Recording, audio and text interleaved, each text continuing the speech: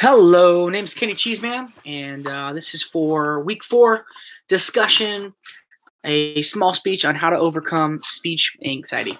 I believe that everyone at some point has some way, shape, or form experienced speech anxiety. It's perfectly normal and it's okay. So if that's you and you have this all the time, um, I'm going to suggest 3 ways that have helped me overcome speech anxiety for me.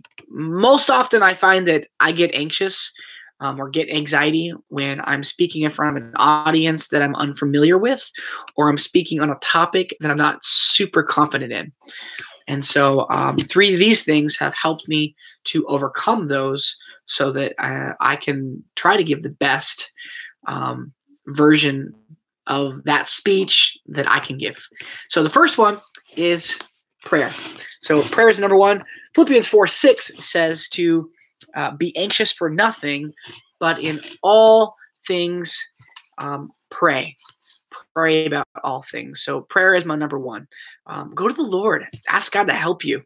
Ask Him to help you to articulate. Help Him to speak in a way that is clearly understandable, in a way that captivates, in a way that is understandable.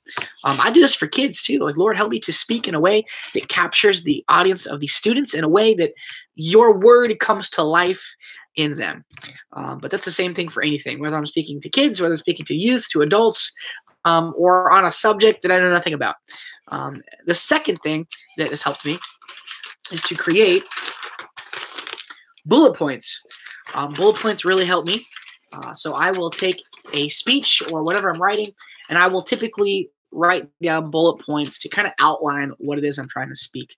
This helps me a number of ways. It helps me stay on task, and in case I go on a rabbit trail, I know where I'm trying to get to. And so I'll often put a bullet point and maybe put like expand or tell a story or wrap it up.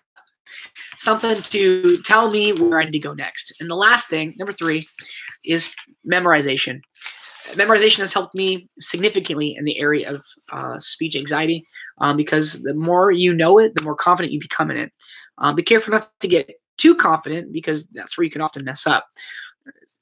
But memorizing has helped me because it allows me to, 1, be able to freely roam, or to use object lessons or anything to really get the word across. The better I know it, the better I'm able to articulate it and communicate it to the audience in front of me.